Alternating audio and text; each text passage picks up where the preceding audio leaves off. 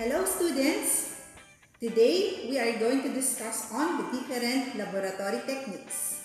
It is essential to know the techniques and how to perform the laboratory operations properly before you begin working on experiments.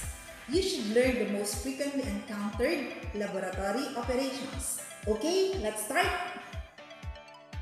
When pouring a liquid from a bottle, do not lay a glass stopper down on the laboratory table. Hold the container into which the liquid is being poured as well as the container delivering the liquid.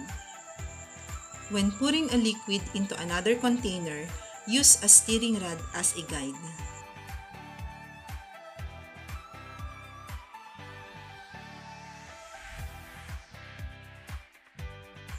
In reading a graduated cylinder, read the bottom part of the meniscus with your eyes parallel to it.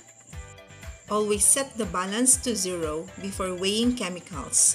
To keep the balance clean, always weigh a solid in a container such as a piece of paper or a small dish.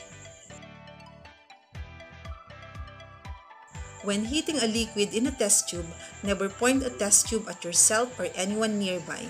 Overheating may result in splashing yourself or your neighbor with hot liquid.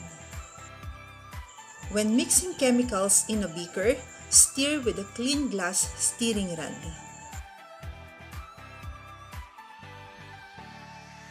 If a solid is to be combined with a liquid, place the solid in the beaker first, then add the liquid.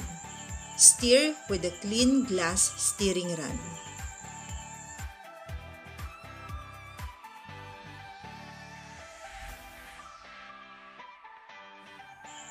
When mixing chemicals in a test tube, cover the test tube with a cork and shake it.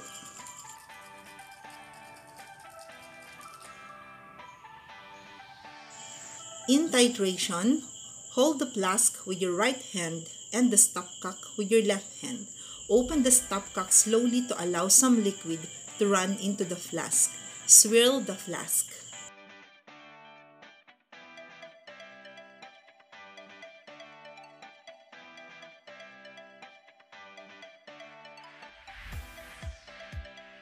When using pipettes, never pipette by mouth. Always use the rubber aspirator.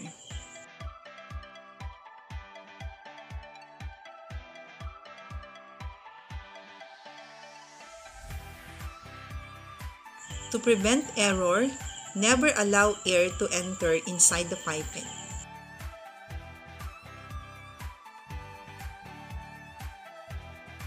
Allow the tip of the pipette to touch the inner side of the receiving container for complete transfer of the chemicals.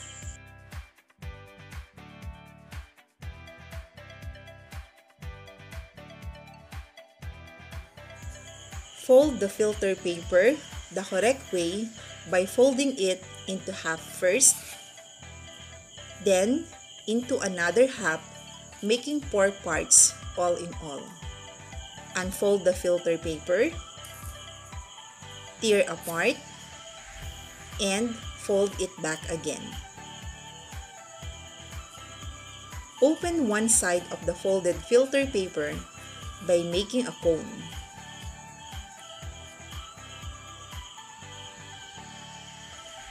Fit it into the funnel by wetting the side with a small amount of distilled water.